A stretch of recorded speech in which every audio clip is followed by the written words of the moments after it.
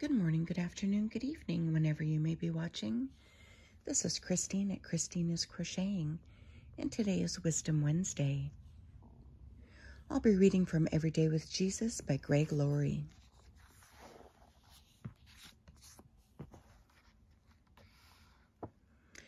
Week 20, Wednesday.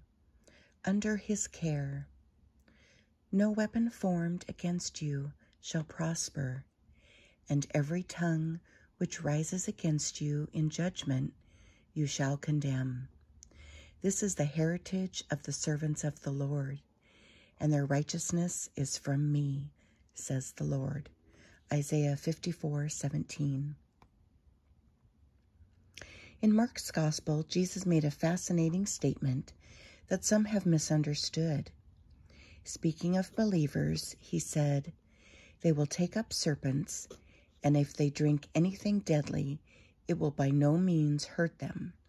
They will lay hands on the sick, and they will recover." Mark 16:18. Some, of course, have misunderstood this and have held snake handling services. But that is not trusting the Lord. It is testing the Lord. Here is what this statement does mean. If you are a Christian, then you are indestructible until God is done with you.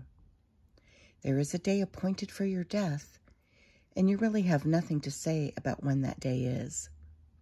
Case in point, Paul the Apostle was shipwrecked on an island, and as he was warming himself by the fire, a venomous snake bit him. So he simply picked it up and threw it into the fire. Everyone was waiting for Paul to die. But he didn't die. Why? His time wasn't up. God still had significant work for him to do. But when your time is up, it's up. And Paul's day eventually came. Before that day, no weapon formed against you shall prosper, as Isaiah 54:17 says. That means God will keep you and protect you. Even if there is some plot against you, it won't succeed if that is not your time. So stop worrying about when you will die, because you have nothing to say about it. It isn't up to you. The Bible says it is appointed for men to die once, but after this, the judgment. Hebrews 9:27.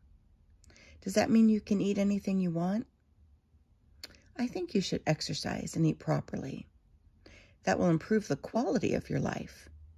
But ultimately, the quantity is up to God.